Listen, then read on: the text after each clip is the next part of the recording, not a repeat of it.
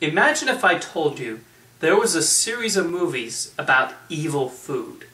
You'd probably think I was crazy, or just talking about Domino's pizza commercials. However, these films actually exist, and they're none other than Attack of the Killer Tomatoes, or Tomatoes, take your pick. You probably think, wow, that sounds stupid. And you would be right. They're absolutely stupid, and fully aware of it.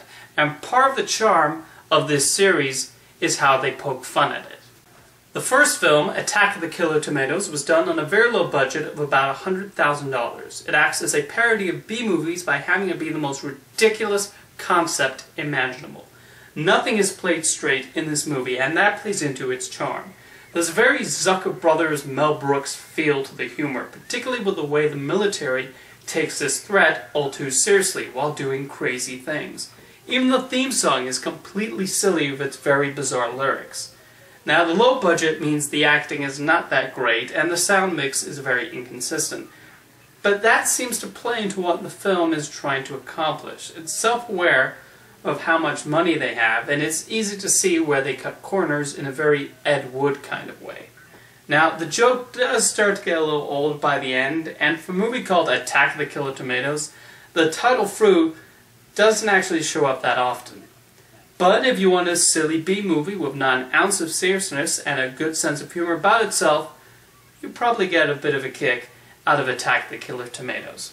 11 years later, the sequel, Return of the Killer Tomatoes, was released, and this one is my favorite in the series. It went even more nuts than its predecessor, with a lot of fourth wall breaking and self-aware gags. They even interrupt the film in the middle to include product placement. The characters are actually stronger in this one, especially Tara, a killer tomato transformed into a human. Some of the funniest bits involve her trying to be a part of human life while showing tomato-like tendencies, and her relationship with Chad is kind of sweet. This one also includes the addition of John Astin's villainous mad scientist Professor Gangrene, and Astin is really having a ball of a time in the part, which would continue on through the other films. Return of the Killer Tomatoes also features an early appearance by George Clooney. As stupid as the whole movie is, I laughed with the entire thing, and a part of that is that it's actually quite good-natured, and while it is a silly B-movie, it does not sacrifice character. The tone of Return of the Killer Tomatoes continued in Killer Tomatoes Strike Back, though Tara, Chad, and George Clooney are mysteriously gone. Thankfully, Professor Gangrene and the Fuzzy Tomato are still around. The humor still works, and again I laughed through a lot of it. The movie also works in a commentary on the media and modern journalism that is hilarious, and it also amps up the horror film homages and even the mystery elements. Less successful in my opinion was Killer Tomatoes Eat Friends. Now the joke had gotten kind of old, but there was still a bit of enjoyment found in it.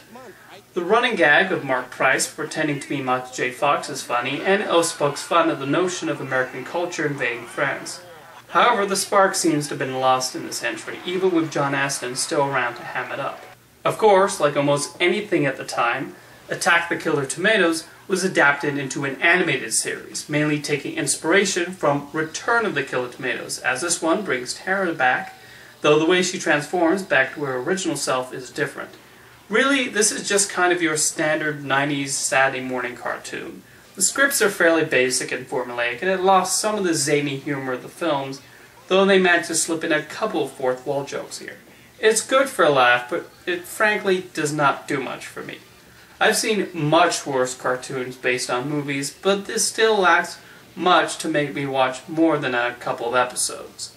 Through all the inconsistencies of this franchise, I cannot fault the glee the filmmakers obviously had when making them.